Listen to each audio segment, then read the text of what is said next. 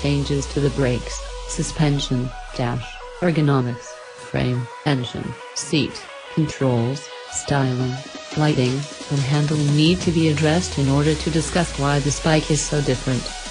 The outgoing 390 Duke was introduced internationally in 2013, but we didn't see it hit American shores until 2015.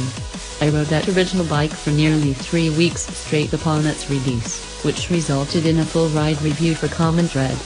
KTM has pursued perfection with this new machine by sanding down and polishing all of the rough edges of that original motorcycle.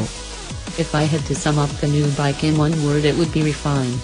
KTM tackled the update of this baby beast by addressing all of the small problems plaguing the old bike, one by one, until they ended up with the new 2017 KTM 390 Duke.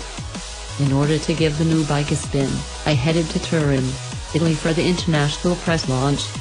While our time with the new bike was limited, we got a chance to try it out in a variety of environments, including riding laps on the historic rooftop testing track of the old Fiat factory, battling city traffic on our way to lunch, and then heading out for a quick run through the foothills of the snow-capped Alps. KTM packed a decent ride into our build.